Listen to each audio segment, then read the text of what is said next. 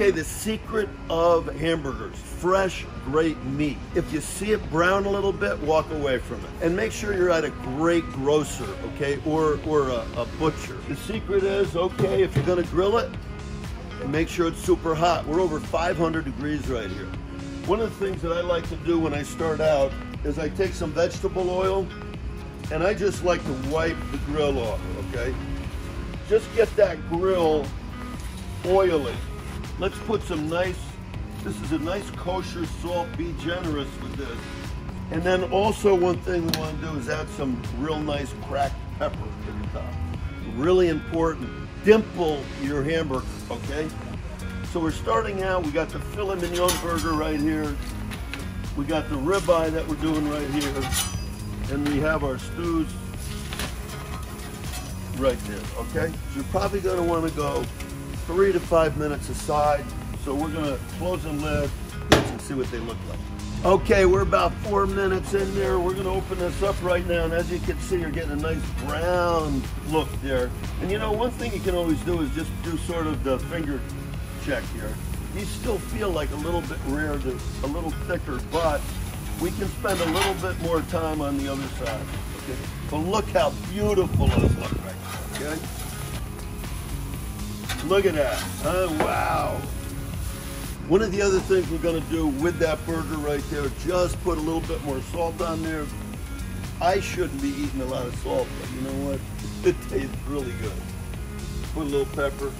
So we're gonna let this go for about another 3 minutes, and then we're gonna add the cheese. And also, one of the things we're doing is a brioche bun. All the chefs recommend brioche. Why? There's egg in here, okay? This is a really flavorful bun. We sell these normal ones. This is your normal hamburger. We'll sell these at Stu Leonard's. You know, it's a soft bun, but if you want to have some eyeballs roll around with you and your guests, go for the brioche. We're going to toast them in just a minute. All right, guys, we're about 3-4 minutes. I left them in a little longer right now because they are big, thick. They're like 8-ounce burgers right here. At this point, what we would like to do, you have to have a nice toasted bun. Here's the brioche. We're just gonna lay them right back here. They shouldn't take long. And the other thing is I have to add American cheese to this. We get this from Wisconsin. It's great American cheese. And you can lay that on right now and let that melt. Now, you know what my secret is? Watch this. We're gonna go 2 pieces. I haven't met anybody yet that didn't like extra American cheese on it. Don't leave the grill, okay? You almost should put a chain on the handle there because you don't want to walk away from this. These need tender, loving care. Let's take a peek at these. We're gonna get these buns off of here right away. Look at those guys. Don't they look beautiful? Now they're just calling for a little hamburger. We'll let that cheese go just about another 30 seconds right now. I just want to go plain burger, plain cheese, because these burgers are so good. You wouldn't go to a restaurant and add ketchup to your porterhouse steak. Okay, these look good to me right here. Here we go.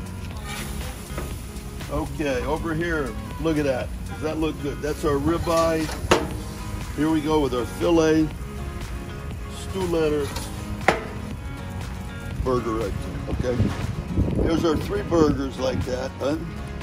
Let's take a look at these. Okay, we got our 3 burgers right out here now, okay? Let's give them a nice slice in half.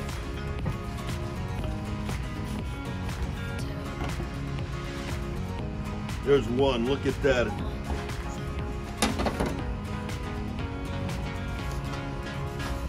There we go with the second one. That is our filet mignon burger. And right over there, take a look, huh? Does that look really good? Look at the backside. That would look. I'd like the cheese sort of dripping off the sides of it too. Okay. Now we're going to filet mignon burger.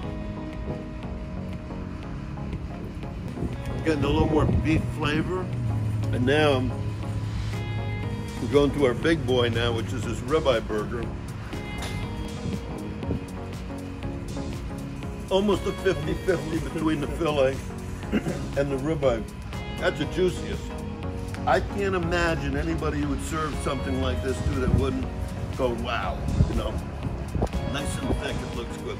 Hey, good luck with your burger at home. Have a nice hot grill. And the one thing also I forgot to mention, don't push down and squeeze the juices out of your burger. Leave them in there and enjoy a great hamburger.